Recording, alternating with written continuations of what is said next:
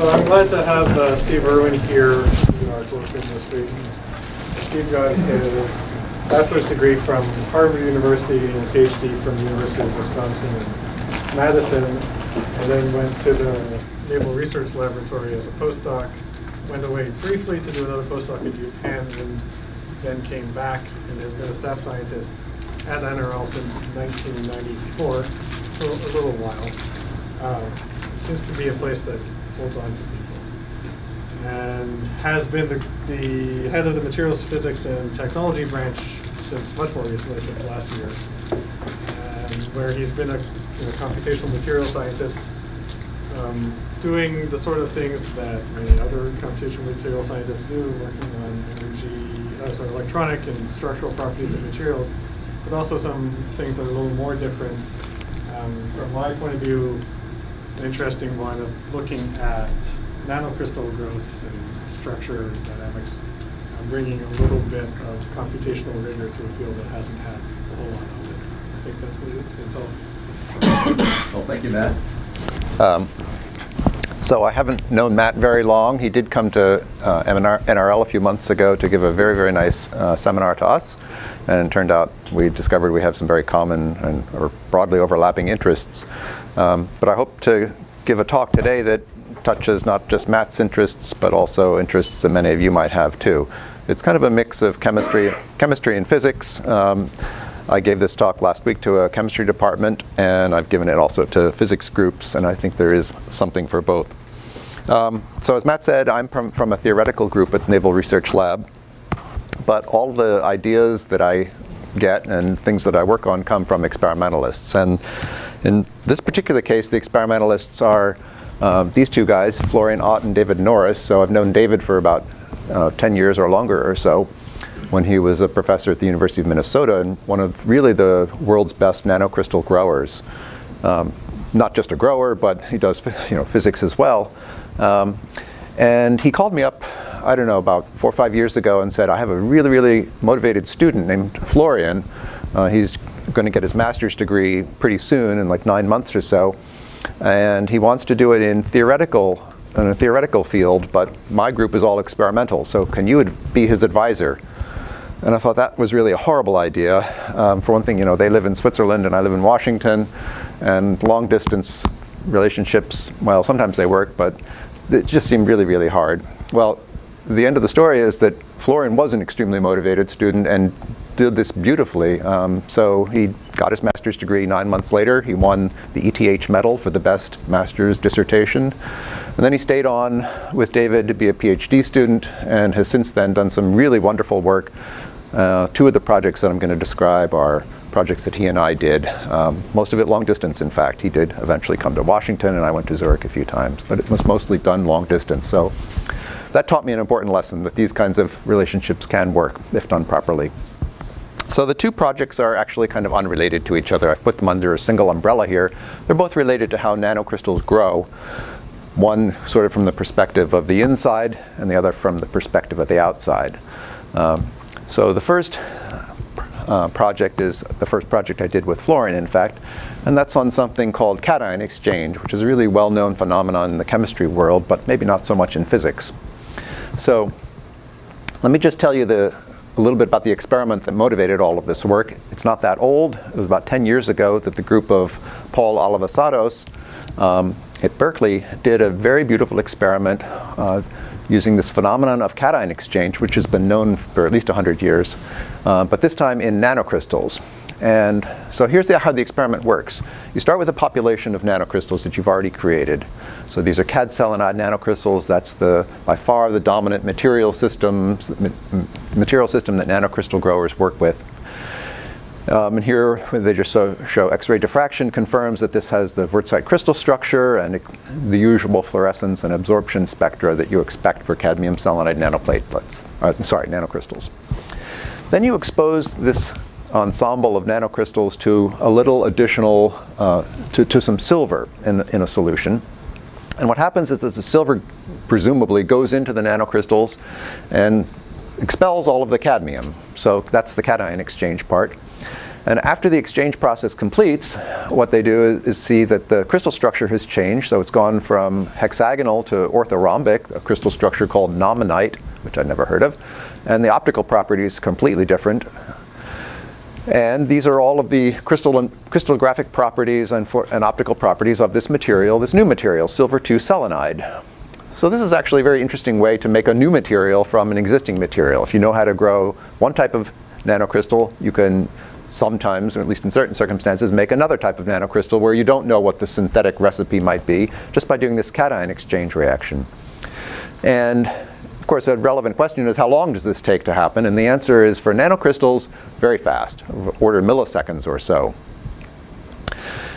Even more interesting, I find, is that you can do this reversibly. So if you now offer the system a little bit of excess cadmium, the reverse reaction occurs. All the cadmium drives the silver out, and you return back to cadmium selenide nanocrystals, which have their proper hexagonal crystal structure and the usual optical properties. So that's all pretty interesting. And I want to focus on this first thing, or one of the things I mentioned, which is that this process is extremely fast in nanocrystals. So you might say, well, okay, but nanocrystals are extremely small, so of course it's extremely fast. Well, if you just do a back of the envelope calculation and look at the rates of cation exchange in this exact material system for bulk crystals and then just scale it down to nanocrystals, you find that that doesn't work out. You don't get these very fast rates. You get fast rates, but nowhere near this fast, milliseconds. So something about nanocrystals is even faster than you would expect from size scaling. Second point to keep in mind is that this exchange reaction is fully reversible. Third thing to keep in mind that I didn't mention actually is that the anion sublattice, so the selenium sublattice, at least in this case, is sort of an inert non-participant here, so it's preserved. That's a process. That's a quality called topotaxy. And you have this interesting, transformation of the crystal structure from wurtzite to this weird nominite crystal structure. And so a natural question to ask as someone who does computational material science is, what is the microscopic mechanism that makes all of this possible, and how do we understand these 4 points? How can we make a model that explains all of these 4 points? So the way we would address this in computational physics is to look microscopically, atomistically, at what might happen. So let's start with the host material, cadmium selenide, in the wurtzite crystal structure, and ask where silver would go into this lattice. And so we find 2 obvious places. One is as a so-called interstitial impurity atom, sitting here, not on a lattice site, but in between host ions. And the other possibility is on a lattice site, where we take the place of the cadmium site. So that's a silver impurity, a substitutional impurity on the cadmium site. The pink atoms are cadmium. Okay, so now let's try to understand how these 2 impurity sites might behave electronically. We look over at the periodic table. So this is a 2,6 material. So cadmium is in column 2 and selenium is in column 6. So just without any further thought, we might say, well, if silver substitutes for cadmium, it's got 1 too few electrons to provide the bonding that needs to be made. And so it will take an electron from somewhere, from the Fermi C, if you like. And so those are the properties of an electrical acceptor. So we would expect silver on the substitutional site to be an acceptor. On the other hand, if we have silver in an interstitial site, well, it has no bonding requirements, so it simply comes with its single s electron. It's in column 1, remember. And so it would possibly give up that electron to the lattice, and therefore would be a donor. So this is all just my plausibility argument, and one really needs to look into these things. And so one way to look into this is computationally, again, by doing a calculation. So here I've used density functional theory, which is a sort of a quantum chemistry method designed for solids, to calculate the so-called charge transition levels. That's how you identify the electrical activity of impurities in a host. And without going into the details here, let me just say that for the silver interstitial, what this shows here is that this impurity really is a donor. It likes to give up its electron, and silver substitutional really is an acceptor. It likes to take an extra electron. And so what that means, and the only thing you really need to take away from this slide, is that these 2 sites, these 2 types of impurities have opposite charge. So silver interstitials are generally charged +1, and silver substitutionals are generally charged -1. And that's going to be the key to understanding all of those 4 points that I mentioned on the first slide. Okay, so how can we understand those points? So we have to go into a little bit more detail now and ask how these two different impurities might interact with one another if they were both present in the lattice at the same time. And so, of course, one obvious thing that oppositely charged atoms, ions, would do is to attract each other electrostatically. So you might expect that, suppose I had a substitutional impurity here in its -1 charge state. Well, then probably if there were an interstitial impurity somewhere, it would be electrostatically attracted by the Coulomb force. Okay? And you can verify this as well by doing another calculation. And without going into the details again, this spectrum of charge transition levels indeed verifies that exact picture. You can also investigate this another way, energetically, by doing a computational experiment where you put the interstitial atom at different locations and then calculate the energy of the system, and then plot the energy on the vertical axis against the distance between the plus and minus charges. And you see that they fall on this curve 1/r, scaled by epsilon, which would be the dielectric constant of the material. And so all of that hangs together very nicely. So we really do see that there's a Coulomb attraction between these oppositely charged ions, just as we expect. Okay, now I want to think about how these ions move in this system. So let's think about the simplest case first, this interstitial silver ion moving through the lattice. So it would move through kind of a channel here where it never interferes with any of the host atoms. That might be not a simple pathway, a rocky road if you like. One can again investigate that computationally and find out what the so-called potential energy surface is for that diffusion. And it turns out not to be a very rocky road. There's an activation energy that's required to make this traversal, but it's a small energy on the scale of the available thermal energy. So the largest energy you ever have to pay is just 0.2 electron volts. And that's a small number on the scale of thermal energies. And you can even work out the hopping rate at the temperature where these experiments are carried out, which is room temperature. So all you have to do is take this Arrhenius expression, so that's the exponential of the energy barrier divided by kT. That gives you a certain factor less than 1. Multiply it out front by an attempt frequency, which is a number that's generically on the order of 10 to the 12th times per second. And what you get is an approximate or an estimate of the hopping rate at room temperature. So what this says is that at a rate of 100 million times per second, this interstitial ion hops from this site to the next site, and then to the next site. So each of those is a separate reaction, and it will do 100 million of those in 1 second. So that's obviously very fast hopping. So what we say, bottom line, is that interstitial silver diffuses very easily at room temperature. Very easily meaning very quickly. Okay, so that should all be clear. Now let's complicate the picture a little bit and ask what would happen if we had not just the pure host and a single atom or single ion diffusing inside of it, but one of these substitutional silver ions nearby. And suppose we started to diffuse in the direction, as we know will generally happen, of that oppositely charged ion.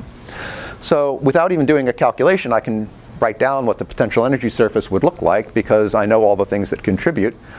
So it's that sinusoidal picture I just showed you superimposed on top of the 1/r Coulomb attraction. And so what I get overall is this gray curve. And it's very simple. It's just a mathematical consequence that what happens is then that this barrier 0.2 eV actually becomes progressively lower as I get closer to the oppositely charged particle. That's just math.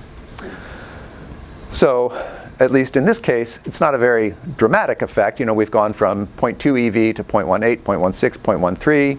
So you can say that these diffusion barriers are reduced in the vicinity of a nearby substitutional silver impurity. Okay, that's not a dramatic effect, but now I want to show you a very dramatic effect. And that's for the other reaction I need to consider to understand cation exchange. And that is the actual exchange reaction itself. So how does a silver that's floating around here in these interstitial sites actually ever get onto a substitutional site in the first place? So suppose they all enter the nanocrystal, we're thinking now, as initially interstitial silver, but eventually they must get converted to substitutional silver. So how does that happen? So The simplest way that might happen is by this so-called kick-out reaction. The atom comes close, kicks out a cadmium atom, which now itself occupies an interstitial position. Okay, so that might happen. I can calculate the energy barrier for that to happen, and that turns out to be rather large energy on the scale of thermal energy. So about 0.7 electron volts for that chemical reaction that I just showed you. And again, you can use that Arrhenius expression to work out how often this is going to happen. And doing the same kind of calculation I did before, you get a much, much, much smaller number now, 10 times per second. So that still sounds fast, but if you think about it, a nanocrystal has maybe a few thousand atoms in it. And so this reaction has to happen a few thousand times, 10 times per second. That doesn't really work out to the whole thing happening in 1 millisecond. There's just a mismatch there. So this is not quite the whole picture. Okay, so let's make the picture a little bit more complete. And one thing we have to take into account now is, okay, when we did that kick-out reaction, the silver went from being interstitial to being substitutional. But I already told you that substitutional impurities have the opposite charge state. So let's make the opposite charge state here. Cadmium itself is now no longer in the lattice. It's now an impurity in the interstitial. It has its own charge state, which is +2 because cadmium is divalent. It easily gives up its 2 electrons and becomes +2. So those charge states were properly put into the calculation I just showed you of the potential energy barrier. But now let's again suppose that there's a nearby spectator substitutional, if you like, that's already there in the lattice when all of this happens nearby. So now the big difference is that I have kind of this favorable arrangement of alternating plus and minus charges here. So -1, +2, -1. The whole thing is electrically neutral, but it's always good to have opposite charges in this alternating fashion. That's what a basic salt is. Sodium chloride is alternating plus and minus charges. And so now let me redo that potential energy calculation in the presence of this spectator impurity atom with the opposite charge state. And what I find is a very dramatic thing. The barrier for that reaction is now dramatically reduced from 0.7 to 0.4 eV. And if I again work out the rate, I find this now happens 100,000 times per second. So that begins to get suggestive that maybe this is what's happening, this kind of reduction of the barrier because of already present substitutional silver in the vicinity. Okay, it's at least a plausibility argument. You have to grant me that. So now I've looked at those 2 reactions, the only 2 that I really need to look at for this whole picture, the kick-out reaction that I've just talked about and the diffusion reaction that I showed you before, where atoms just wander through the lattice. Now I have enough to actually try to understand the whole cation exchange reaction in a nanocrystal. And so this is what I would like to do in principle, is to take a nanocrystal, let's make it a cubic nanocrystal just for simplicity. That's not really the shape of nanocrystals, but that's not going to be very important. It is a small thing though, so a typical nanocrystal might be 5 nanometers in diameter or so. Question? Sorry, I lost perspective. Okay. What do you want this crystal to do at the end? What are you looking for? How do you, this crystal is supposed to function as what? Do you mean what's the point of all of this in the real world? Yes. Okay, so 2 points. One is something that I mentioned but maybe glossed over, and that is cation exchange could and probably is a useful way to make new nanocrystalline materials when you don't have the time or energy or knowledge to work out a synthetic recipe. So the recipes for making nanocrystals from material XY are sometimes not clear from the get-go, and the details matter. But if you can make a nanocrystal like cadmium selenide, which anybody can make, then if you can make a new material by just putting it into a solution of silver or mercury or barium or whatever, and relying on cation exchange to do the work for you, then the job is done. So you're just, at this point, you're just saying, hey, look, we can make these new things. We don't know what they're good for, but we're just going to explore. Oh, well, now you're asking a broader question. What are nanocrystals good for, I guess? Is that right? Yeah, no, I'm just trying to figure out like where you're going with all that. I'm not, okay. not my area. Well, let me give you also the second answer to the question. So making new materials is one thing. But another thing that I didn't mention at all is, suppose you could stop this cation exchange process midway through, or just partway through. So call that arrested cation exchange. That might be a way to make doped nanocrystals. So a CAD selenide nanocrystal with 7 silver atoms in it somewhere. So that constitutes doping in the language of nanocrystals. And just as in the world of semiconductors, doped materials are technologically more useful than pure materials, although it's good to be able to make both at will. So doping is a big part of the reason for doing this and trying to understand this. Okay, so what I would like to do then as a computational person is to make, on the computer, make a little nanocrystal and then put in a couple of silver atoms, silver ions, and then watch them diffuse and see what happens, see if I get cation exchange. Now, I need to supply more silver to get complete cation exchange, and I imagine that I would imagine silver coming in from the solution from the outside, so diffusing in through some surface pathway. That might be the right way to do this. And I might want to do this with molecular dynamics, maybe ab initio molecular dynamics, where I really calculate all of the forces at every time step and integrate the equations of motion and really follow the random diffusion and then occasional kick-out reactions. But again, a little bit of thinking makes it very clear that ab initio MD is not going to get you anywhere in this problem for the following reason. That in order to integrate the equations of motion accurately, just Newton's equations, you need to take a very, very small time step.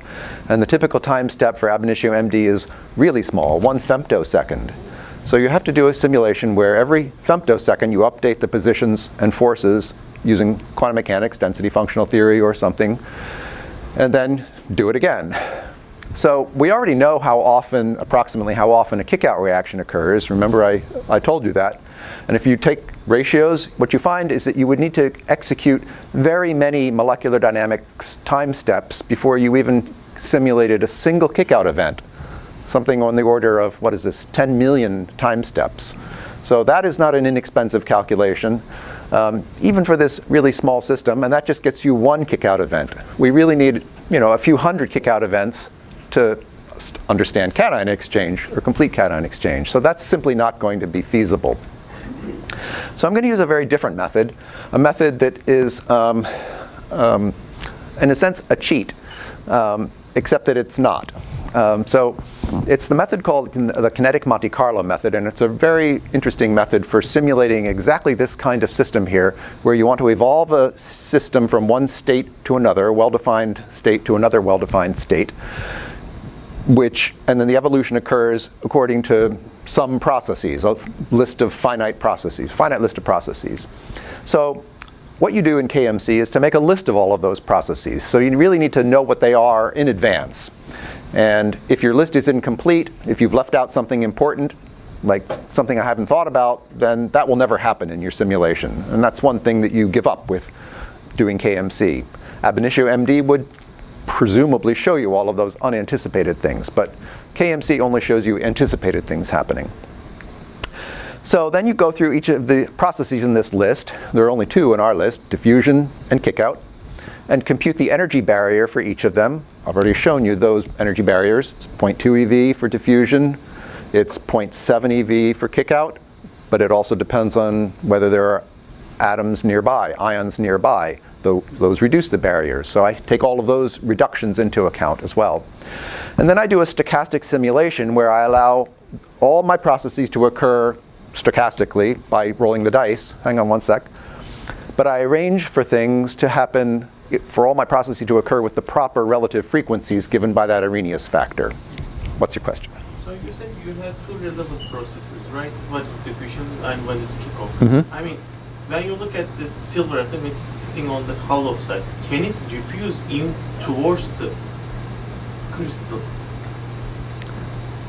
From the outside, for example? From outside to inside. Yeah, so that's a very interesting question. So the outside of the nanocrystal, for those of you that don't work on nanocrystal, is not what I show you here, which this is what would be called a bare nanocrystal. Real nanocrystals are passivated on the surface by some kind of organic molecules normally, or maybe inorganic short molecules or even atoms, but some kind of organic, some kind of passivating species. So I don't want to get into the weeds of how exactly the silver gets in. I just know that it does get in, and it starts outside because that's how the experiments are carried out. So what I'm going to do in the simulation is simply put them inside at some random location intermittently. Okay, I'll occasionally add silver to the system somewhere in the interior, and not worry about the details of how exactly it gets inside, because we know it does get inside, and I don't really care so much about the answer to that question. Yeah? This is lattice undergoing thermal vibrations. In reality, yes. And does that make a difference with how the trapping? I don't think it would make a difference to the things I'm going to show you today, but I can't make a blanket statement that it wouldn't. So, of course, lattices expand at finite temperature. They also vibrate rather a lot at room temperature, which is where these experiments are carried out. So those could all be interesting effects, but I think they're probably second order compared to what I'll be showing you. Okay? Okay, so just to continue with what KMC is and why use it.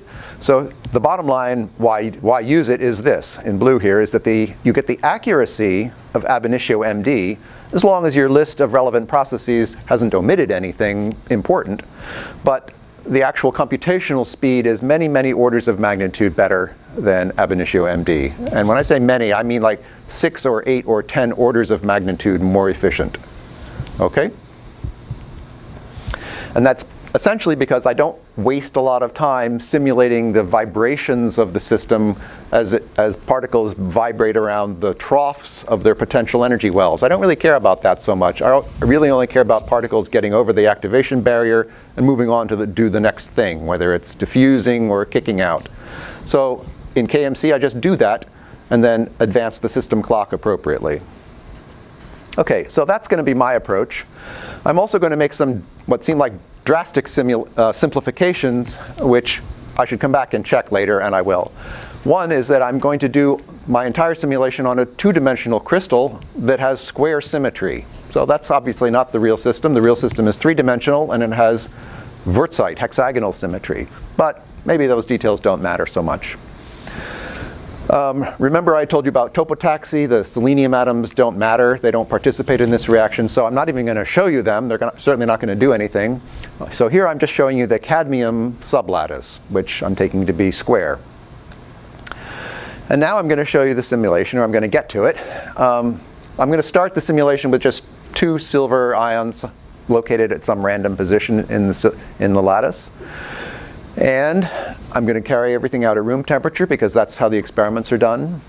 As I mentioned, I'm going to add silver atoms continuously, and I'll always show them as these light gray circles, okay, as interstitial silver.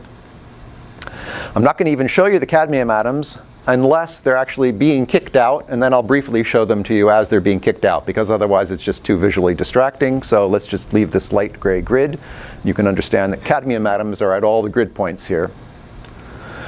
But whenever that kickout occurs, remember the important thing that I said to keep in mind is that silver atoms then change their sign, the sign of their charge. And so I'm going to change their color just to remind you about that sign change. I'm going to change them from light gray to dark gray whenever they occupy a cadmium site. And the most important thing of all is that I have to calculate the Coulomb interactions between everything, all the particles. Okay, here it's just 2, but when I have a lot, that's going to be, n times n minus 1 over 2 calculations. So that actually gets to be the biggest computational expense in this problem. By the time you get about 100 silver ions in, it gets to be rather annoying and the whole thing slows down. But you'll see the result by that time, no problem. Okay, so let's let things go. So at first you get these just random diffusion events, which aren't very interesting. But the first thing that happens is going to happen right here, where this silver ion kicks off a cadmium ion, but then it kicks right back because the barrier for the reverse reaction is very small, and so the net was nothing. So things diffuse around a little bit more. I'm going to speed up the movie a little bit. Now something else is going to happen up here in the left-hand corner. I've added more silver, as you can see. I'm going to get another kick-out reaction right here. Watch for it. So here it comes. And now cadmium is on the surface of the nanocrystal where it presumably can go out into solution, so it doesn't kick back. So now I have one of these kick-out reactions that was successful, and I changed the sign of that particle. That makes one of these bound pairs, electrostatically bound pairs. And the presence of these oppositely charged particles now changes the whole potential energy surface in the vicinity of this region, and more of these kick-out reactions now are catalyzed in that reaction. So there's kind of a positive feedback mechanism that the more kick-out reactions that occur up here, the more can occur because the barrier is continually being reduced. Not indefinitely, but it's reduced enough so that this process happens quite often now. And as you'll notice, of course, this happens not just in the upper left-hand corner, but elsewhere along the periphery of the nanocrystal. And that's indeed where experimentally this reaction always gets initiated, at the outside of the nanocrystal, and then it propagates inward. And so what you're seeing here is the first stage where things get going. And by the time I've stopped the simulation here because it's getting annoyingly slow, what you see is, if you look, an alternating pattern of dark and light gray circles. So that's an alternating pattern of plus and minus charges, which of course is stable because electrostatics makes that stable just like a salt does. And that's what I see all around the periphery here, is this alternating pattern of plus and minus charges. Okay, so just to summarize, that reaction started at the surface, or the corner, by kicking out a cadmium atom, just one cadmium atom, which went into solution. That created a substitutional silver impurity, which had an opposite sign, and so attracted interstitial silver impurities and formed these paired, so formed one paired complex. That warped the potential energy surface in the vicinity of that pair and promoted the formation of additional silver 2 pairs near the first one. But now there's a question you might reasonably ask me, and that is, well, is the stuff that I've made here with this alternating pattern of plus and minus charges, is that really what they make in the experiment? Silver 2 selenide with nominite crystal structure? I haven't told you what nominite crystal structure is, so it's a good question. Well, let me show you at least, I can't really give you a definitive answer, but I can give you a plausibility argument. So here I show 2 pictures of 2 different crystal structures. The one on the left is the one we've just been talking about. That's wurtzite cadmium selenide, now completely substituted with silver. So I've actually removed all the cadmium, and in place of every cadmium atom, those were pink, remember, I've put 2 silver atoms, one dark gray, one light gray. That's what the simulation told us to do. And those form a crystalline structure of their own. It's not wurtzite anymore, but it's of course related to the wurtzite because that was the starting material. And in blue here is sort of a conventional periodic unit cell, if you like. Over on the right is a completely different thing. That's nominite crystal structure. I had to go look this up in a database of crystal structures because I'd never heard of it before. But it has the same stoichiometry as the material on the left. It has 2 silver atoms for every selenium atom. And actually the 2 silver atoms occupy 2 different crystallographic sites. So they call them silver 1 and silver 2. And so I've colored them suggestively dark gray and light gray. And now I want to show you that these, although they look like very different crystal structures, are almost the same. So here's the one on the left, and in a moment it's going to deform to the one on the right. That's the entire deformation to go from the left to the right. And now I just go back and forth a little bit to show you that that's a very minor deformation. It's just a little bit of a rearrangement of the internal crystal structure. If you just focus within, the blue rectangle, you see there's very little motion required. Okay, so that's plausible then, that if you make this thing on the left, it would transform to the thing on the right. And then the next question should be, well, is it energetically favorable to do so? Well, the answer is yes. So here I have the energy calculated of those two crystal structures. 0 corresponds to the structure on the left, and 1 corresponds to the structure on the right. So this is a generalized chemical reaction according to that reaction coordinate. And if I start with the 2 crystal structures I show you, this idealized substituted wurtzite, that's energetically downhill all the way with no barrier. That's a little bit unfair because I really have to, in a calculation, relax all my structures. So let's relax my initial structure and my final structure. And then I find that there's a very small activation barrier, but it's still energetically downhill. That small energy barrier, 0.1 EV per formula unit, that can be overcome or surmounted with the available thermal energy. So I think that's about as far as I want to go with that plausibility argument. So fully doped wurtzite cad selenide is almost the same as nominite silver 2 selenide. we can return to the simulation and ask now, I've been telling you that these Coulomb reactions are vital, and so I can do another computational experiment where I actually screen out the Coulomb interaction. So I make the dielectric constant of this material very, very large. I could do that easily enough, and then ask what happens to the calculation. So the simulation, I just jump to the end here, looks like this now. I've stuffed in dozens of silver ions. Almost all of them remain as interstitial. Only 3 or 4 kickout reactions have occurred. So that's really not compatible with experiment. And what that shows you is that these Coulomb interactions are actually essential for cation exchange. And finally, I can come back to my horrible approximations where I made this 3-dimensional Wurtzite nanocrystal into a 2-dimensional square system. Yeah? Why it's a Coulomb force is critical? Why? Because they give this positive feedback mechanism. So as soon as you get the first reaction, remember I showed you that reaction that occurred in the upper left here? That gives the chance of further reactions occurring in the vicinity by lowering the activation barrier for those reactions in that immediate vicinity. So it's the Coulomb interaction that makes that possible. And you can see that by this experiment where I zero out the Coulomb interaction and then it doesn't happen.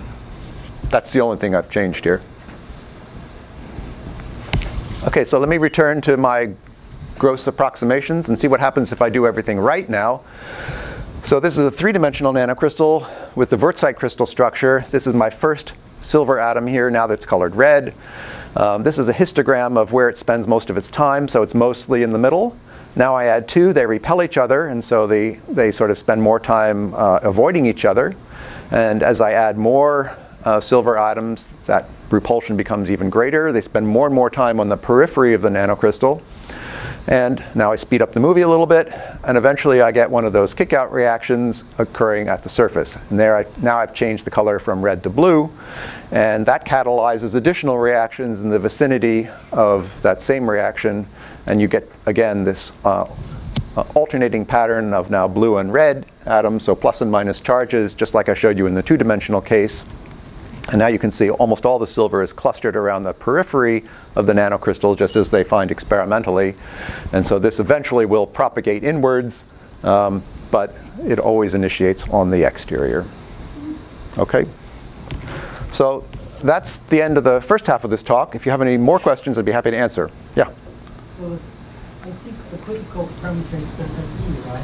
So how do you determine delta E? So I showed you that epsilon, the dielectric constant. I simply take it from the calculations themselves. So what that really corresponds to is calculating the dielectric constant of cadmium selenide, which is a known parameter. It can be measured experimentally. I don't know the number offhand. It's of order 10, I suppose. But you can do it computationally as well, and that's what we did. It doesn't really matter. I guess overall the precise value would change the time scale for the whole reaction. But this time scale, I mean, this reaction occurs with using that value of 10. You can see the time up here. So this is on the order of, what is it, 100 milliseconds or so. So microseconds, sorry. So not even a millisecond.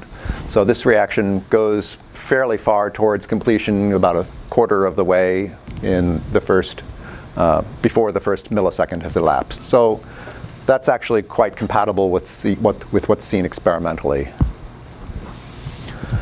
Okay, so now I want to move to the second half of the talk. Yeah?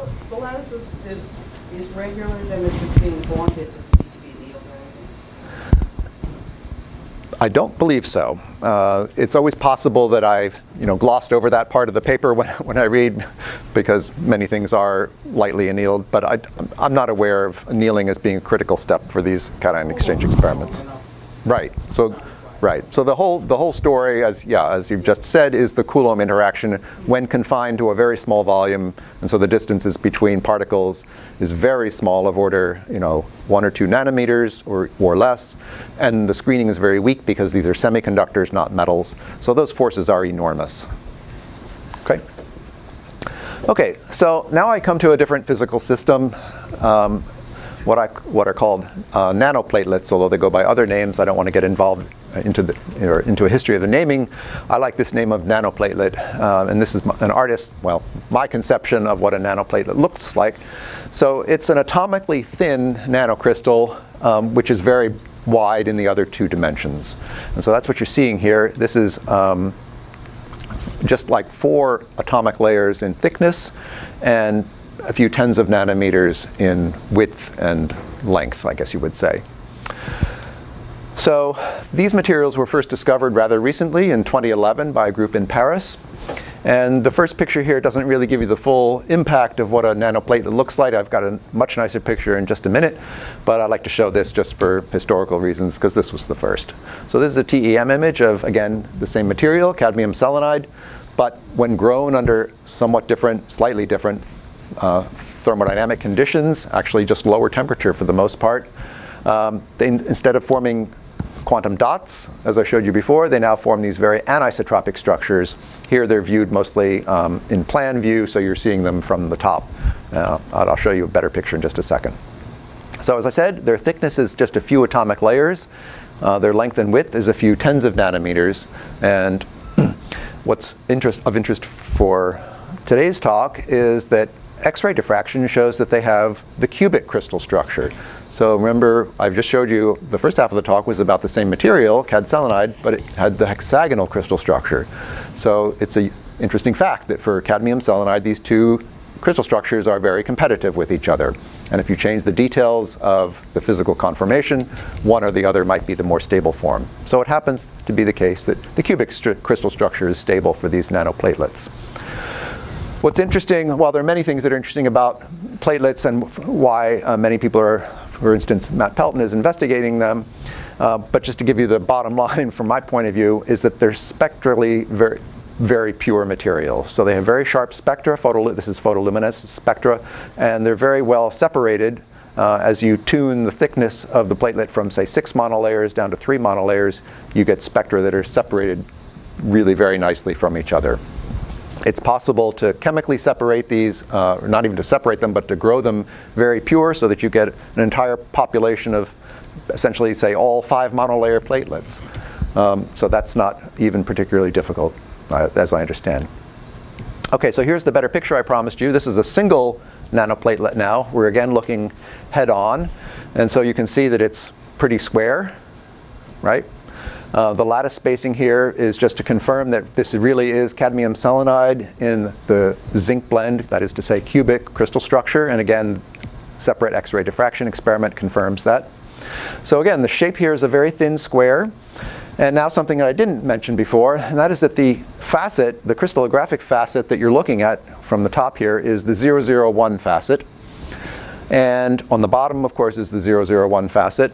But because this is a cubic system, on the sides, the very thin sides, there are 4 of them here, it's also 001 facet. So that's a kind of a nice thing. It makes this a very simple system. All of the exposed facets have the same crystallographic orientation. But now this raises a very puzzling question, or at least it was extremely puzzling for me and maybe for other people as well. Why does a material that has a perfectly isotropic crystal structure, cubic, form this extremely anisotropic shape? Why does that happen? So this problem plagued some other people too, and there were many suggestions in the early literature to explain it. And so these are a couple of the explanations. I don't want to get involved in them. In the end, we found good theoretical and experimental reasons to reject all of them. And instead, we proposed our own explanation, and that's what I want to talk to you about now. So here's our explanation, or at least this is the what you need to understand our explanation. Is a very simple idea from classical nucleation theory. I didn't invent nucleation theory. This goes back at least 150 years or so. So the idea is the following. Suppose you want to compute the energy to form a droplet, a spherical droplet of some new material, this green material. So you write down the energy as a function of the size of the droplet. And so there are 2 terms in this case. So a term for the volume that this volume of material you've made, and that involves the geometrical volume and multiplied by the energy per unit volume of whatever material that is compared to whatever it was previously, say in solution or dissociated as atoms or whatever. But you've also made some surface, and so you have to add a surface term. So that's the area of the surface multiplied by the energy per unit area of the surface. So whenever you have a surface in contact with some other material, it could be vacuum or liquid or whatever, there's a surface energy term. And so both of those contribute. Okay, so that's all I need now. And I add those together and I get this black curve. And as you can see, the black curve is, for small sizes, totally dominated by the surface energy contribution. But at large sizes, eventually the volume term wins. And so if you can pay the price of getting over this activation energy again, so this is a certain energy that can be computed exactly for this case of the spherical droplet. If you can get over that, if you have that energy on hand, then forming this droplet is exothermic. It will grow and grow and grow, okay? Because presumably the new phase, the green phase, is more stable than whatever the alternative phase is. And for that reason, I put a minus sign. And that's why this volume term goes down. Okay, so that's classical nucleation theory. It's been around a long time. Maybe you studied it in a textbook, or maybe not. I didn't. Now let's apply it to nanoplatelets. So the algebra is a little different here, but the basic idea is exactly the same. So let's suppose that I have a nanoplatelet that is partially grown, and I want to ask, what is the energy required to grow another layer on top of an already existing facet? Let's start with the wide facet, that broad 10 nanometer by 10 nanometer, let's say, facet. And I suppose I nucleate an island in the corner. That's always the simplest place to nucleate an island. And then it propagates across the entire surface. And I ask, what is the energy required to do that as a function of the size of the island? So let's take the size of the island to be A. That's the area of the island. I'll make it a square island just to keep things simple. And I'm not going to go through this algebra here. You have to trust me that it's correct, but it's basically the same thinking as before. There's a volume term because I've made new volume, so this island has a certain volume, which is the height of the step times the area of the island. And I multiply by the energy per unit volume. So that's my green term, just like I had a green term in the previous slide. I've also made some new area. That's the blue areas here. So those didn't exist before, so I have to pay the price to making new area. So this is the geometrical area. It's all wrapped up in here, multiplied by the energy per unit area. And I also make some new edges now. So this is a new feature that wasn't in the spherical droplet because droplets don't have edges. But there's a red term now, which accounts for the length of these edges multiplied by the energy per unit length of the edges. Okay? So that might not be the correct way to actually calculate the energy when you consider this is really, an atomic structure. It's not it's not jellium, but this would be a good first starting point. Okay, so in the next step, what I do is to use an accurate method that is material specific, again, density functional theory, to calculate the three parameters that appear in this energy expression. So the energy per unit length, the energy per unit area, and the energy per unit volume, those are all things that can be calculated with DFT, and that's what I've done here. So these are just numbers. Given those numbers, now I can draw the curve for the energy as a function of the size of the island. And again, qualitatively, it has the same shape as the nucleation theory picture that I showed you before. So it starts small, at large sizes it's exothermic, and it has a maximum somewhere. Okay? So the maximum in this case, what we're interested in about the maximum is the energy that it corresponds to. So about 1.2 electron volts. So that's about the price you have to pay in order to nucleate an island. Once you pay that price, then it will keep growing and reduce its energy as it gets larger and larger. But you do have to get over the 1.2 EV barrier. Yeah, this is exothermic, so how does the surface volume ratio, this heat has to leave this thing, right? Heat has to leave this structure. So this is all internal energy at zero temperature, in fact. Okay, so this is internal energy that you gain by, say, transforming the material that I'm making this island out of from some other phase. It could be, dissociated atoms or a different crystalline phase that has a higher energy. And I transform it into this phase, which has a lower energy. And that difference is this term right here. You said it was exothermic. Right. So this is a more favorable phase than my source, if you like. Okay, so 1.2 electron volts is the price you have to pay. Now, these experiments are done, again, at about room temperature, a little higher, but not much, so about 240 Celsius, I think. So if you translate that temperature into an energy, you find it's worth about 0.9 electron volts. It's close, but really not that close. And I'm going to argue it's not close enough. So you don't have this amount of thermal energy available. Okay?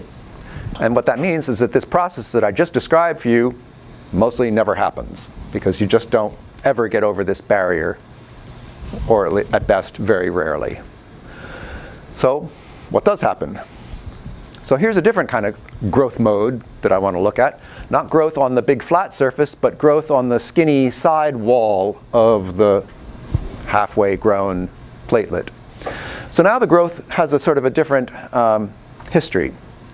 So because the sidewall is very, very narrow, it might just be 3, 4, 5 atomic layers high.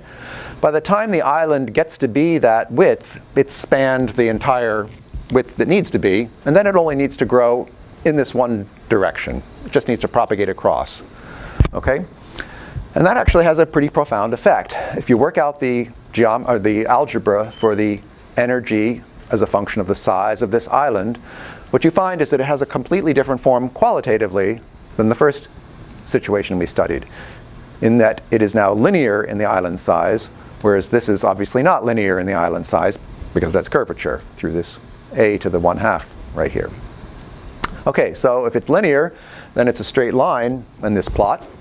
And if it's a straight line with a negative slope, for the same reason that the material is more favorable than the starting material that has a negative slope, so that means this straight line must intersect our curve at some point. Second point is that the slope of this line depends on the thickness of this facet, M. So again, I don't want to get bogged down into the weeds of relating the picture here to the algebra here. Just ignore the algebra and look at the picture, the plot. So the slope of this line, as I've drawn it here, is appropriate for a 6 monolayer thick nanoplatelet. And so that means that the growth sequence for this material might be climb up this curve here until you get to 1.2 electron volts and then go down this straight path. It's still exothermic, but you're now growing something else than what you thought you were starting with. You're now growing this, thing on the sidewall here. But 1.2 electron volts, I've already said, we don't have. So that's not going to happen either. But now let me reevaluate this line here for a narrower facet of 5 monolayers and 4 monolayers and 3 monolayers. And now you see what's happening. This intersection point occurs earlier and earlier. And by the time you get to 2 monolayers, well, now we're well within the available thermal energy, which I said was about 0.9 eV. So what you'll get is very fast growth on these very narrow facets, slower growth on the thicker facets, no growth on the wide facet.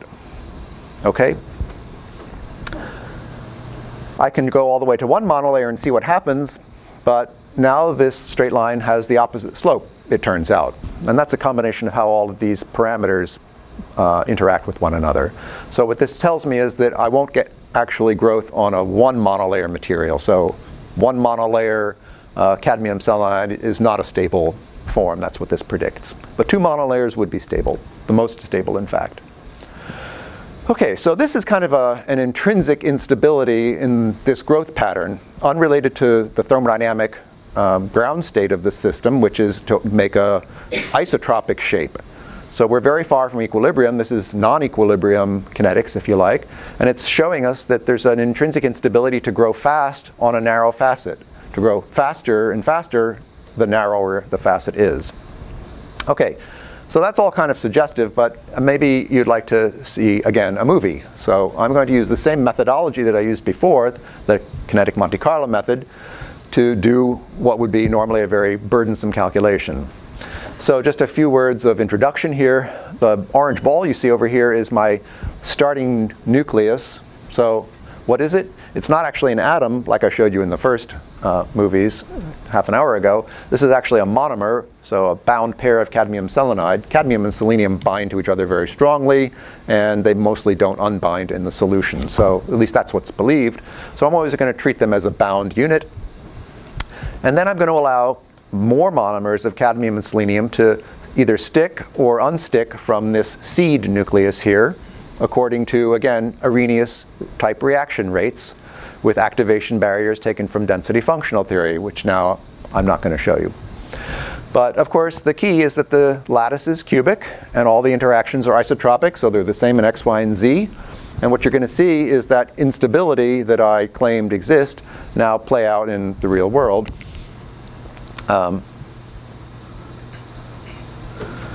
So as you can see, very quickly you fall into that instability regime where we're forming a 2-layer thick, rather broad and rather long thing that you could call plausibly a nanoplatelet.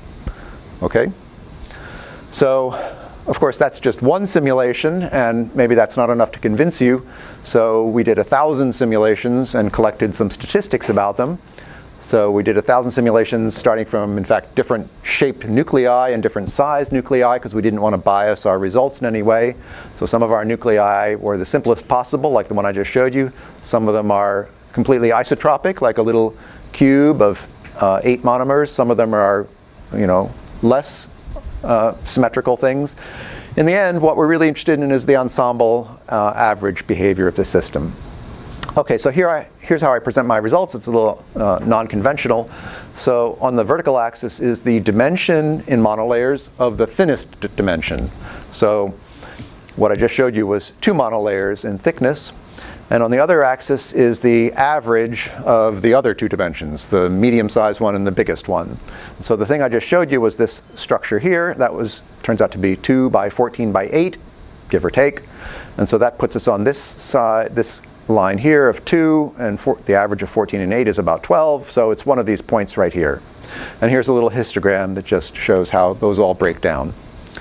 And so what you can see is that the majority, about 90% of all of the simulations wind up to be 2 monolayers thick and, sort of 10 monolayers in length and width. There are some that are 3 monolayers thick, and they tend to be a little bit squatter, okay, so not quite as broad. And a couple that are even 4, and a couple that are even 5. These are 5 by 5. So these are actually symmetrical cubic nanocrystals. So a very tiny percentage of them end up like that. In the calculations and in the real world, if I lower the temperature, not even by very much, if I raise the temperature, not even by very much, then I get a huge increase in this population right here. And I get the traditional so-called quantum dots, more or less symmetrical nanocrystals. And these platelets go away. So this instability only exists at sufficiently low temperature. Not terribly low, and it's surprising to me that it's so similar to the temperature where you get normal quantum dots. Okay, so now we have a model to understand nanoplatelets through this instability, and we can apply it to other materials. So here I've applied it to the 3 materials that are very similar: cad selenide, the one I just showed you, cad sulfide, cad telluride. So the bottom line here is what they predict. So for cad selenide, what they predict is that there should be platelets in the range of 2 to 5 monolayers. Remember, 1 monolayer never forms, and 6 never forms because you don't have enough energy. But 2 through 5 do. 2 are the most favorable. Cad sulfide, it's the same. Cad telluride, it's a little bit different. You expect slightly thicker platelets to be stable. And so far as we know, all of these predictions have been borne out by experiments, or at least consistent with experiments. We can go to a completely different material system and ask what happens. So let's take mercury selenide. So that's chemically very different. And again, I just need to calculate with DFT these parameters here. That's just 3 numbers. And now what I find is that the whole shape of the classical nucleation, nucleation on the wide facet is much, much lower in energy. So I always have this thermal energy available. So what this would say for mercury selenide is that you don't expect there to be any platelet instability. You would never get platelets, therefore. And that's true in experiment. You can also develop sort of very simple generic criteria for investigating new material systems. So remember I talked about those straight lines that had negative slope, although For a certain value, they turn upwards and have positive slope. So that's what we would call, stable platelet growth and unstable situation where you don't get platelet growth. And it's good to know what the critical thickness is that divides these two types of behavior. Well, you can just calculate that from the algebra of that energy expression. And it's just the ratio of the surface energy to the volume energy multiplied by the step height. And so what this tells you then is that you would like this critical value to be as small as possible. It doesn't make sense to have platelets that are 30 monolayers thick. That's not a platelet. So you want this number to be small, like 2, 3, 4. So to make this small, you want to make the numerator as small as possible. The denominator you're sort of stuck with, because that's a bulk material property. But you can play with the numerator by, say, using strongly binding ligands that will reduce the surface energy, and therefore the numerator, and therefore this critical value. So that's one general approach to making new nanoplatelet materials. We can also investigate the long time behavior. How do these platelet populations evolve? And I'm not going to go into the details here other than to say what we did is to set up a set of first order rate equations. This is something that's traditional in chemistry, where you evolve a population from, say, the initial population to, so this would be like the monomer population, to a platelet population where the subscript indicates the thickness of the platelets. Anyway, the bottom line is shown in the picture here. What this shows you is that first, you have only monomers in solution, but as you grow, these platelets develop. And they're 2 monolayers in thickness, because those are the most stable ones. But if you wait longer, much longer, this is logarithmic time down here, then those go away. They start to dissolve back in solution, and they are replaced by slightly thicker platelets, 3 monolayers. And this is why it's so easy to separate these populations experimentally. You just wait much longer, and all your 2 monolayer platelets turn into 3 monolayer platelets. And so on. You can get 4 and 5 and 6 at considerably longer time. And this is also in qualitative agreement with the experiment. Okay, so I'm done. I think I've already said enough about the first half of the talk here. For the second half of the talk, the growth of platelets of cubic cadselenide, the puzzle was, why does an isotropic material, a cubic material, sometimes grow in this extremely anisotropic platelet shape? And our answer is that there's an intrinsic built-in kinetic instability, which I don't think was known about before, towards faster growth on thinner facets, at least for some material systems. It remains to be determined, how broad that group is. And that's what we're doing right now, is using this model to predict new materials that might be likely to form platelets. So I'll be happy to take any more questions, and thanks for your time.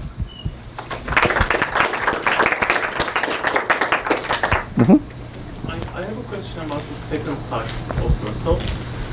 Generally, experimentally, when you are growing stuff, you are not growing them perfectly, right? So you have some kind of defect size, maybe vacancy defects, or maybe the orientation of the bond is reversed. Did you consider these kind of effects in your Monte Carlo? Mostly not. So we do, vacancies, yes, and you might have seen them in the simulation as it played by very fast, but basically what you have there is random attachment. So every available site on the surface has an equal probability of a monomer adsorbing at it. And once one is adsorbed, it has a certain probability per unit time of desorbing. And so naturally, with that scheme, vacancies can form. And vacancies are probably energetically, a penalty, because if you fill in, you get more bonds per unit. We don't consider things like misoriented bonds or twin crystals, things like that. All of those might be very interesting, for some kind of follow-up study here. But you have to decide how complete your model is going to be versus how long are you going to take to do the research, and this is where we drew the line. So, yeah. I'm not sure if you said it, but what was the value of temperature you used for the nanoplatelet? Yeah, so I guess I didn't have that on there. The temperature was, okay, so the real temperature is about 240, 250 C. It varies depending. It turns out when you're doing this kinetic Monte Carlo that the system takes too long to do anything at that temperature. And so this is a common problem that's seen in the Monte Carlo world of crystal growth in general, and it's been known for decades. And so there are lots of solutions to it. The simplest solution is just to grow at a higher temperature and lose the relationship between the laboratory temperature and the simulation temperature. So that's what we did. So, and that temperature was probably 700 C or so. Yeah. So if the crystals grow in different anisotropic shapes, does that also affect the first part of the talk, the doping, because you have different shaped crystals with different surface areas? Yeah, I've thought about that too. It would be really interesting to go back and, because right in the first part of the talk, I think what you're alluding to is that the Coulomb interaction is very strong when it's confined. And if it's confined even further by having, something instead of 5 nanometers high is just 1 nanometer high, then you might have some really spectacular effects. That's an open question. If you'd like to work on it, give me a call. Anything else?